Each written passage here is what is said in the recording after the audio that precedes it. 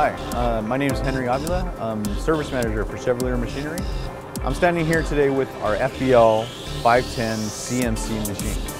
The MC stands for milling turret and C-axis indexing. The machine comes standard with a 12.5-inch through spindle bore, an option for a rear chuck.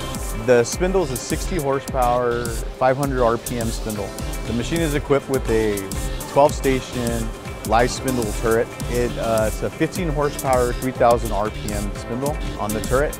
The body style is a 45-degree torque tube design with 5-inch box weights for rigid cutting and for easy loading.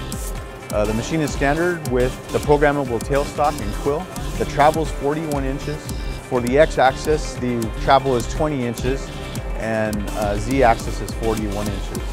The machine package is standard with a chip conveyor, oil skimmer, and 150 psi coolant. The machine is equipped with the FNUC control that's standard with the manual guide I, which is conversational programming and 3D simulation.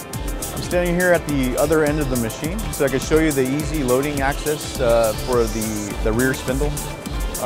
This machine is equipped with a easy access door panel. As you can see, it has a A220 spindle nose on this end to adapt a rear chuck. We have an easy access panel that you can simply lift up and remove the access panel here for easy rigging, any crane slings or anything to come through this area for easy loading. This machine has an option for a manual steady rest. The base comes with the machine. The steady rest could then be added onto the machine. This particular steady rest is a 3-point manual steady rest with a maximum diameter of 23 inches. As you can see, we have also easy loading. We have a simple access door that you can simply pull back. The programmable tailstock sits back here. Programmable tailstock and quill.